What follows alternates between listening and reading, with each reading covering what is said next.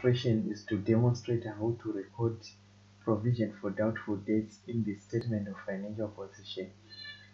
After you have done the provision for doubtful debts account, like we have done here, after you have also maybe shown the transfer to the income statement, like what is here, it is also possible that the examiner may ask you to transfer to the statement of financial position.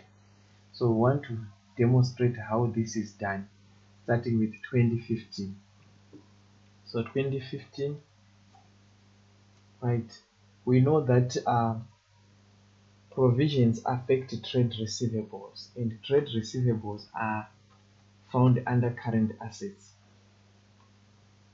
So our subtitle here will be current assets, and then obviously under current assets you'll be having other current assets like inventory, but we are more interested in this one.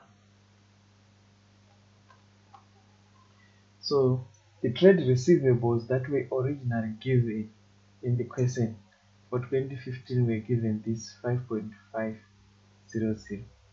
So this is the figure that we want in the first column, 5,500, right?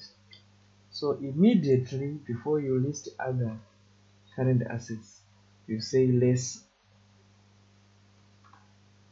provision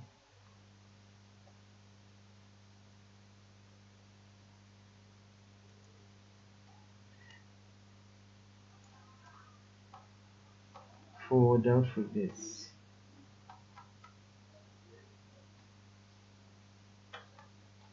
Right.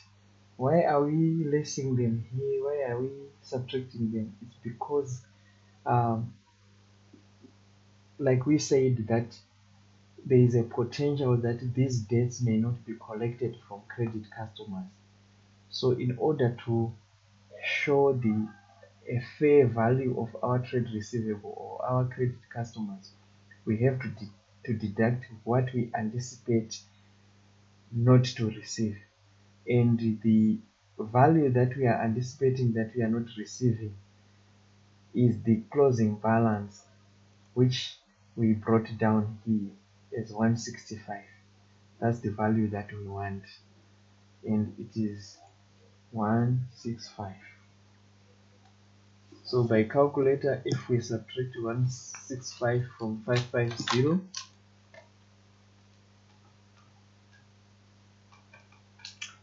it gives us 55335. Right. So once we have done like this for the first year, it's done. We move on to the next year, 2015, 2016 this time. Again, we have our subtitle current assets. Right. But under current assets, we are following the same procedure here of trade receivable less our doubtful debts. Right. So again, we go back and check how much was the trade receivables for 2016. It's 6,200. So we put 6,200 here. But immediately we subtract the balance brought down, or the new provision which is there. So the balance brought down is 186. Right, so we are decreasing by 186.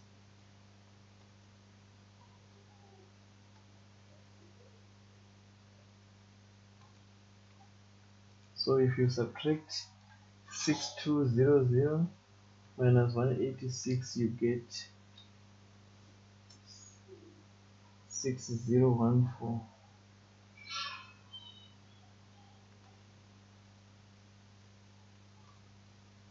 Right, and lastly you do the same for 2017. Right. So for 2017 we are just using the same information, the same procedure. What is changing are the values. So in 2017, our trade receivables had decreased to 4,500. So here we are reporting 4,500. And our new provision, our balance BD there is 135. Right, so we are putting 135 here. Right, so to subtract 4,500 minus 135, you get 43.65.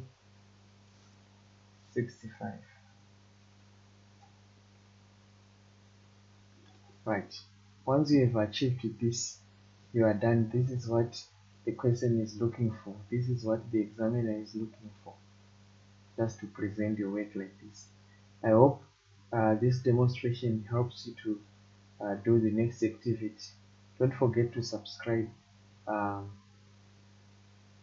just hit the subscription button below